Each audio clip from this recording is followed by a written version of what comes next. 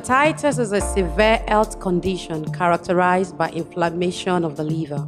Hepatitis is mostly caused by viral infection. However, other infections, toxic substances like alcohol, or certain drugs and autoimmune diseases can also cause hepatitis. The condition can be self-limiting or can progress to fibrosis, which refers to scarring of the liver or cirrhosis. These are risk factors for liver cancer. There are 5 types of viral hepatitis caused by different viruses: hepatitis A, B, C, D, and E. Hepatitis A and E are generally caused by injections of food or water contaminated with the viruses. The hepatitis A virus, HAV, is present in the feces of infected persons and can also spread through certain sex practices. Hepatitis C is caused by the hepatitis C virus, HCV, and is transmitted through HCV-contaminated blood and blood products. These include contaminated injections during medical procedure as well as through injection drug use.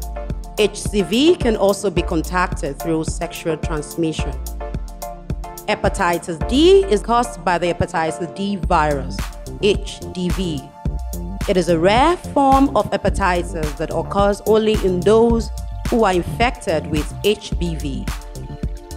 HDV is contracted through direct contact with infected blood, and the combination of both HDV and HBV can result in a more serious disease and worse outcome. Hepatitis B is the most common type of hepatitis caused by the hepatitis B virus. It can cause both acute and chronic diseases, resulting in liver failure and liver cancer, and can be fatal if left untreated. Prevention and treatment. Safe and effective vaccines are available to prevent HAV, HEV, and HBV infections. Practicing good hygiene will also help to prevent catching or spreading HAV and HEV infections. Wash your hands thoroughly after using the restroom, and when you come in contact with an infected person's blood, stools, or other bodily fluid. Also, avoid unclean food, water, raw or undercooked meat and fish, and beware of sliced fruits that may have been washed in contaminated water. The World Health Organization recommends that all infants receive the HPV vaccine as soon as possible after birth, preferably within 24 hours.